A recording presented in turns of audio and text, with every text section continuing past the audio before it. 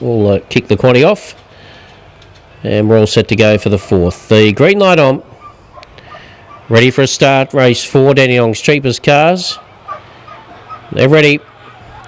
Racing, Mum's Soul came out pretty well. Showing pace was Ecknell the inside. Going away swiftly was Scorching Fella, and does show some toe into the first corner. Ran a bit deep, Scorching Fella.